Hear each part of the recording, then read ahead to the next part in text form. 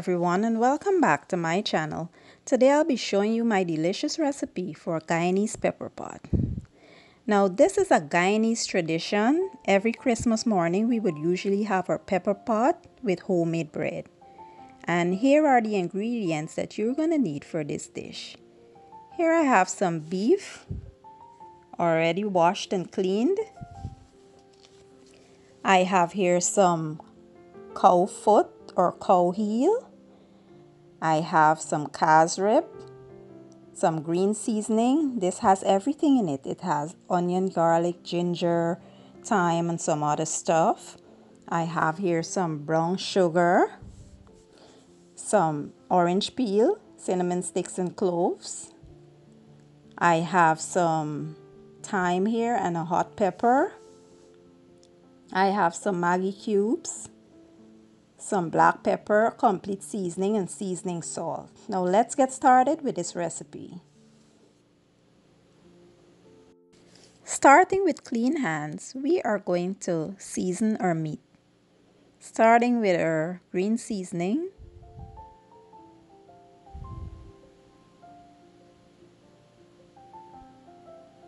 black pepper,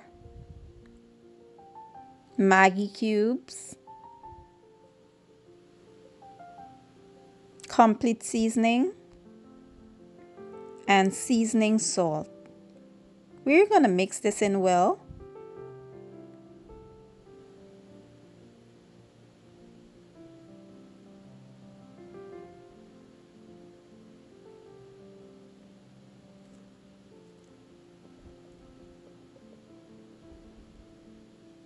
And we're going to set this aside. Now we'll season our cow foot, starting with the green seasoning, black pepper, Maggi cubes, complete seasoning, and seasoning salt. Mix this in well.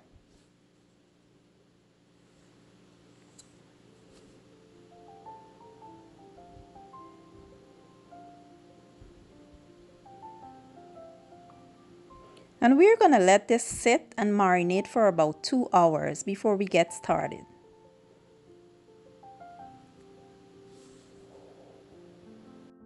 So now we'll begin to pressure our cow heel or cow foot. And remember guys, everyone cooks different. There are many variations and techniques people use when they cook pepper pot. This is just my way. It has never failed me yet. I get a lot of compliments from this recipe, and if you want, you could try it or you could go with the one that you know. So I'm adding here my cassareep and my spices and stuff, cloves, and I will add my thyme because I like for my cow heel and stuff to have that rich cassareep taste from jump. I don't want to add it in last or add it in the middle. I add it in from the beginning. So this will take anywhere from 2 to 3 hours to cook, to get tender. And I will let this get tender and then I'll be back with you guys to show you the next step.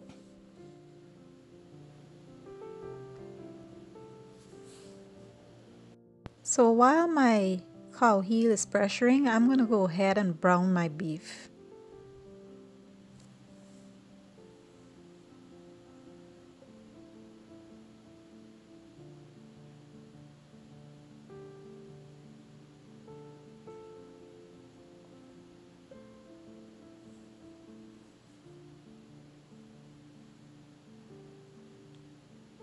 I'm going to let this fry and let it release those juices.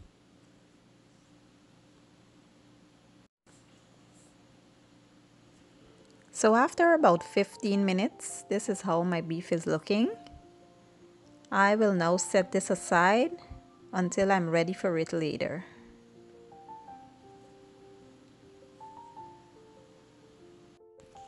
So after about an hour, I'm checking my meat, and if you look closely, you can see some oil settling at the top there. What you want to do is scoop that off and discard it. That's the fat from the cow heel.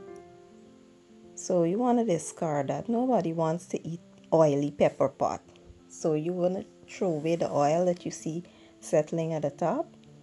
And then we'll proceed with the next step of this dish. So what I've noticed here is the meat has separated from the bones. So what I'll do is discard all my bones. I will throw them out, and then I will put a lid back on here and allow this meat to become tender for 30 more minutes because the meat hasn't been completed as yet.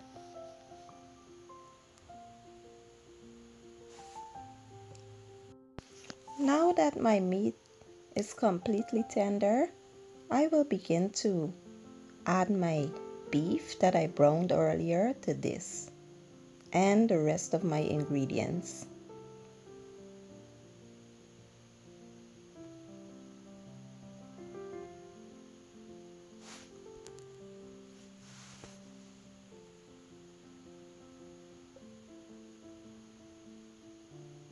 My orange peel. I will add some more cassareep to this because I like that dark rich cassareep color.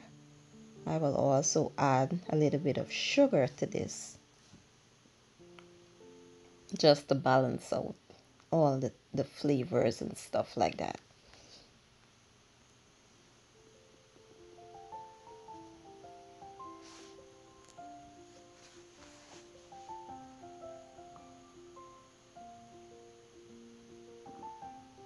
And I will set the lid back on and let this go for about an hour.